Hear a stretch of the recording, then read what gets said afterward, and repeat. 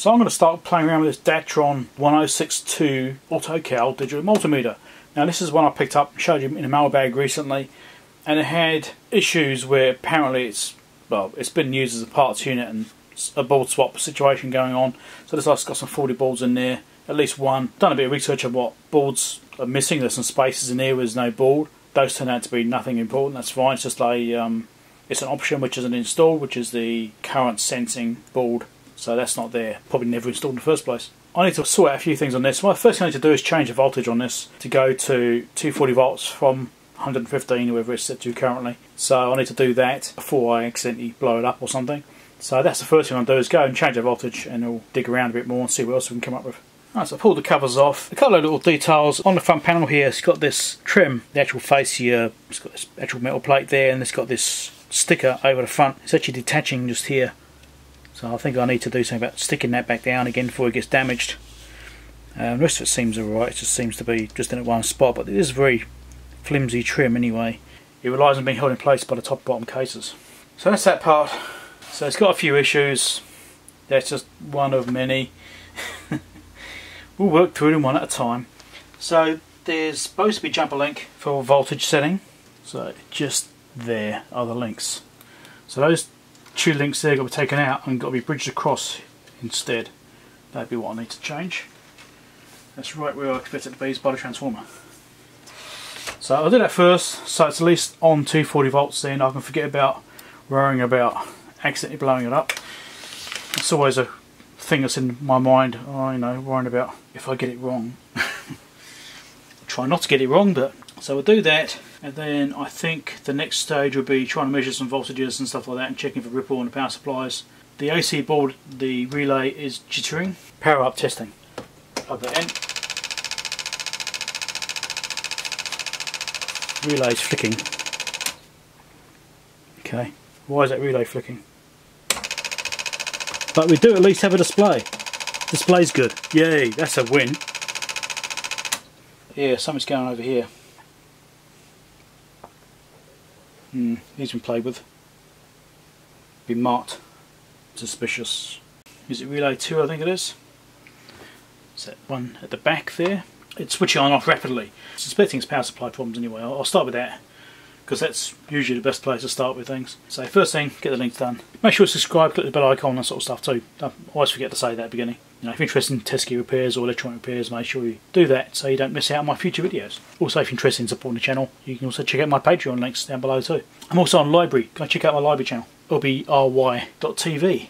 I've got a link down below in the description for that as well. I'm trying to build that channel audience up, so if you're interested in following me on there too, then please do. It's an alternative to YouTube. Right, let's get on with this. So what I'm going to attempt to do is get in there with my tweezers and lift the links and take one link out and just move it around. Just basically lift one end of one link and bridge it across. Because that's supposed to be is either one link across or one link up and down, or two links up and down. Remove one link completely and then spin the other one around. That's what I need to do. So let's see if I can do this without having my arm or my soldering iron in the way. Maybe my stomach, I'm not quite sure which one will be in the way first. Could be any one. So I think I'll pull the left one out. It's a pretty rigid link as well. There we go, that's that link out.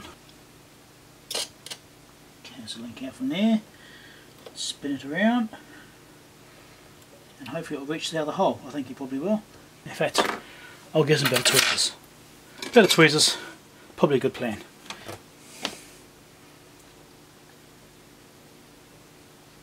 Get some fresh solder on this, because this is being a real pain.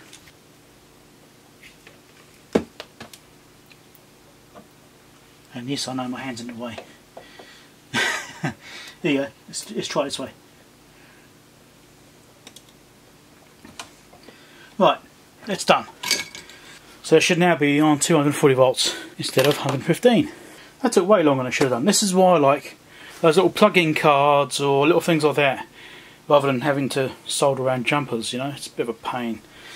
There's much better ways of doing it, but anyway. I suppose it's not something you have to change very often. It's just, once it's built, it's done. This one's got a thing marked on the back saying made in USA. It's got a little plate on the back instead of made in the UK, which I found interesting. Anyway, this is dated 1986 over here. The chip's 85, the chip's 84, but I've seen 85 and some of the other chips as well, but this one says 1986. So I think that's the year of this is 1986. That makes it 34 years old, thereabouts. Does that say 22nd of April? So yeah, 34 years old, exactly, actually. Yeah. Anyway, let's see if I can resurrect it. So I've just done a bit of ESR checking on the caps in the back here on the main power supply, and I'm getting some really odd values in a couple of them. So I'm probably going to recap all the back end of the power supply there. And I also have some other caps just down here on the edge of this board. Now a couple of them actually measure really strangely. They're really high ESRs, like 90 ohms kind of thing. So I'll probably have to recap all the electrolytics on this board as well, and all axial caps, which is a bit of a pain, a bit harder to get and a bit more expensive. But yeah, you know, you can always make do. You can just use a radial leader type, and sometimes you can stretch leads far enough to get one into the other, but depends on the layout on the board, that sort of stuff. I think I should power it up next and see what happens. Just confirm what I've done works. And I think after that I'll look at putting a battery in, because not having a battery could potentially cause all kinds of weird issues. I don't know, but when it's powered up it probably shouldn't matter, because the battery circuitry on this, it goes through a diode just over here. Yeah, let me try and get in focus for you. Right, so it goes through a diode over here, just there behind this transistor, and there's another diode in parallel with it. So the battery goes through this way, and that's I don't know what voltage it's supposed to be. I've got no idea.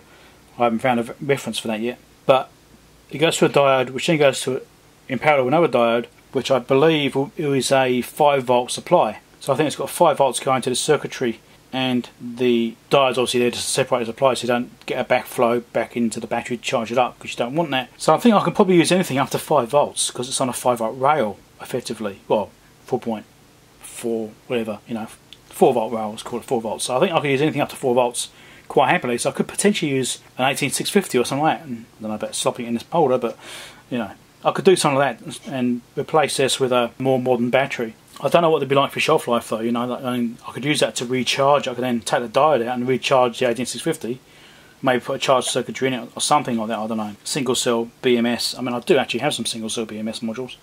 Could do that, or could just try and get a proper lithium cell that goes in here. I'm assuming this is lithium cell. I've got no information about it yet. I mean, it'll be in the manual somewhere. I just haven't found it. I do have some batteries from Apple computers. They used to use a little 3.6 volt lithium cell, and I've got some brand new ones. I've had them for years, but they might still be okay. I've just got to find them. I think I know where they are, and that will probably fit in this battery holder. And if that's the case, I might just solder it on and use that. I mean, the memory's already gone. I've got nothing to lose, but yeah. So here we go. It's one of these batteries. I've had these for, don't know, probably 6 years. I've still got more. So let's see if it's actually looking any good or not. So it's a 3.6 volt lithium half AA prem cell. It looks like it's basically the right one, apart from not having any solder tags on the ends. So let's measure the voltage, see if it works. Oh, look at that. Completely flat.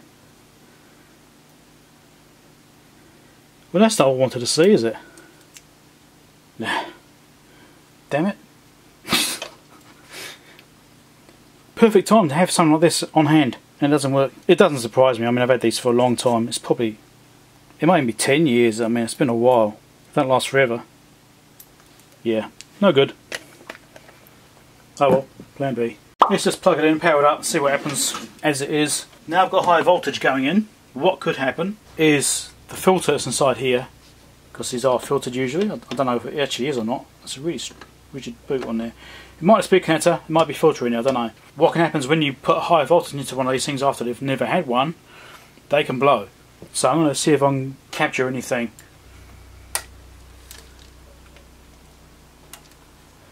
So let's wind the power up.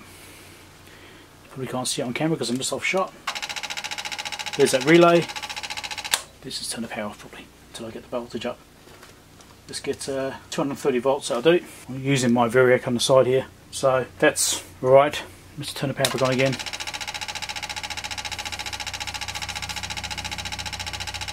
So yes.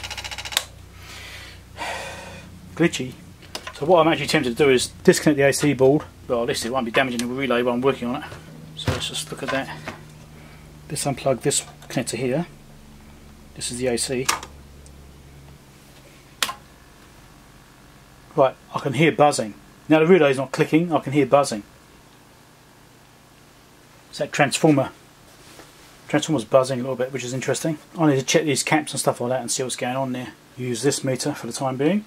And let's just see what we get off these. So I'm going to do DC measurements first, then I'll go around and do AC measurements in case there's any AC issues at the same time. So you get 24 volts on that cap. Underneath it.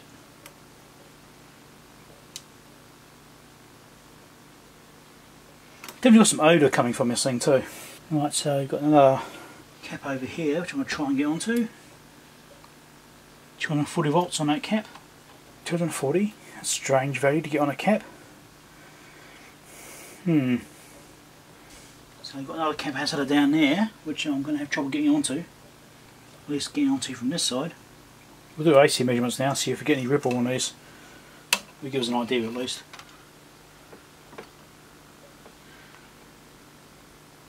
That's looking alright.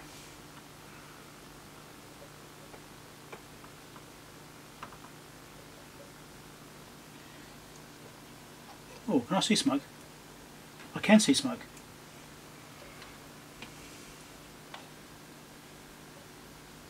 There's definite smoke.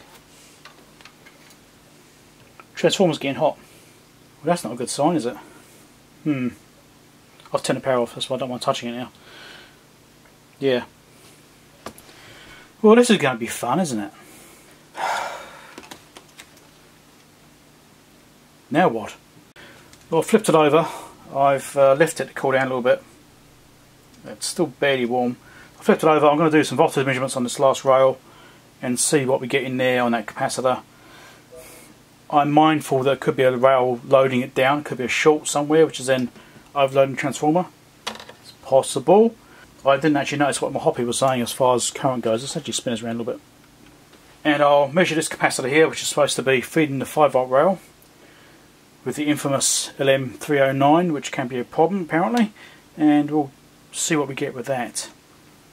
I'll do AC measurement first and I'll do DC. But as this transformer's making a bit of a noise, I'm not going to do it for very long. It's obviously got a problem. Current draw. It's drawing 100 watts. 100 watts. Yeah, okay, that's not good.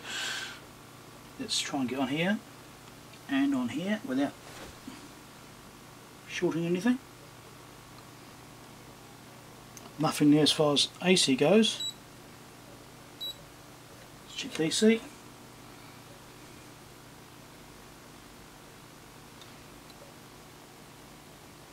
Nine volts across that capacitor. So that actually looks fairly normal. I'm still surprised about it being 100 watts though. That seems excessive. Don't forget I haven't changed the fuse, so I've still got the original 115 volt fuse in there. Right, something you should always do. I tend to forget to mention it a lot in videos. Often I will go back later on and actually change the fuse. I haven't changed this one yet, which means you can draw potentially twice the current. Let's just have a look at something here. What's this thing say? 160 milliamps to 230. Power rating is 30 VA. What the hell does that equate to? So that is drawing excessive current. Question is why? So what I've done is I've unplugged the output windings of the transformer because I need to eliminate whether it's a componentry problem or power supply problem or whether it's a transformer itself which is causing the problem. So I've removed the output windings. At least I think there's the output windings. I guess we'll find out. Let's turn the power on, see if it behaves differently. There's no buzzing anymore. And no power draw whatsoever. Nothing. That might be primary side. Okay, now I've unplugged the other side instead. We'll try that again. I can hear buzzing. And we're using 90 odd watts. I need to figure out what each ones of these are and determine what that actually means. Could be a bad transformer. That'd be bad. I also unplugged J5, which is another output. We've got shared connections to some of these connectors, so it's a bit hard to determine which one's which. But J5 is one of the outputs, so we'll try disconnecting that one, see if that still overloads. I can hear it buzzing. Still 100 watts. So it's not J5 which is causing the problem. If you look in the back here, you can see you've got some bridge rectifiers. There's two of them here. And this one here is very discoloured. Looks like maybe resoldered, but it could just be getting hot. And this one's maybe looking a bit dodgy too. It's got some potentially bad joints. That could be a sign. I've seen this kind of thing before. We've got a hot bridge rectifier where it's either shorted out or the circuitry it provides power to is shorted out. So I'm suspicious about that one there and see where that goes to. Alright, so I just removed W1, which is the bridge rectifier, which is for the 180 volt rail. That's what I was measuring at 240 volts before, because that capacitor. That'd be that rail there. It gives me some kind of confidence that something's working at least, but that was Look like it's been getting hot. You can see it's all charred as well. So I've removed it, and let's power it up and see what happens. I've already got things plugged in, ready to go. Let's see what happens. Let's find out. Right, you ready? That's better. 15 watts, and the noise is gone. So yes, so at least I know now which power rail is one that's playing up. It's that one. So that's narrowed it down quite a bit. Let's measure the diode bridge and actually see what's going on here. See if it's a bad bridge or if it's the main power supply rail. Often it's the rectifier which is the problem. So we'll see. So we've got the AC input on the sides there and the positive negative there. Alright, so it's basically 4 diodes inside a single package. That's all it is. So you can use diode mode on your meter to test it. So I'm going to go to, this is one of the AC connections. Check that way. 0.4, okay. Nothing, that's okay. Go to the connection over the other side. Short. Measure that one. Open. Shouldn't be getting a short there. Hold on, let's reverse the probes. Short. Aha, got a blown diode. That's 400 as it should be. So yes, this diode goes between these two connections is shorted out. That's why it's trying to put DC back into the AC circuitry, which is then overloading the transformer. So I need a new bridge. So I've had a little look around, and apparently it's a 400 volt 1.5 amp diode bridge. Well, bridge rectifier when you call it, right? Alright, so I managed to find another diode bridge. I've only got one of these left, so I've actually just ordered some more. This is a 2W10. So this one's actually rated at 1000 volts at 2 amps. It's actually slightly better spec than the original. It's in my parts drawer, but it tests fine. I've just done a diode test on it, it all looks alright, so I'm going to put this one in. So I just probed on this just now to verify the pin out, just to make sure it definitely goes back in the correct way, in case someone's taken it out and put it back in wrong or something, who knows. So I just measured that connection there, and this one here are the AC connections, which means these two are the DC connections. Obviously I've got to make sure I get those right around too, otherwise it'll be a bit of a problem. So what I think I'll do is, to verify the DC connections, is I'll just probe one of the pins and then go to the capacitor, because that'll tell me the polarity, just to make sure I get the correct polarity on it. So I believe the top pin here is the positive. So let's find the cap.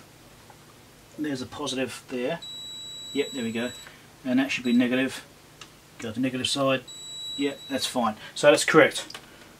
Polarity is confirmed. Easy as that. Okay, I've got the bridge rectifier installed. Moment of truth. Actually, one last check to make sure I've definitely got the polarity right.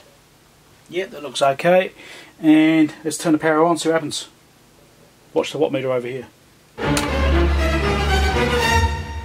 No buzzing, 19 watts. That's that problem fixed. Now we can move on. And also, since doing that, the display's actually got a lot brighter too. Let's help that too. Obviously it's only half being rectified. So, that's an improvement.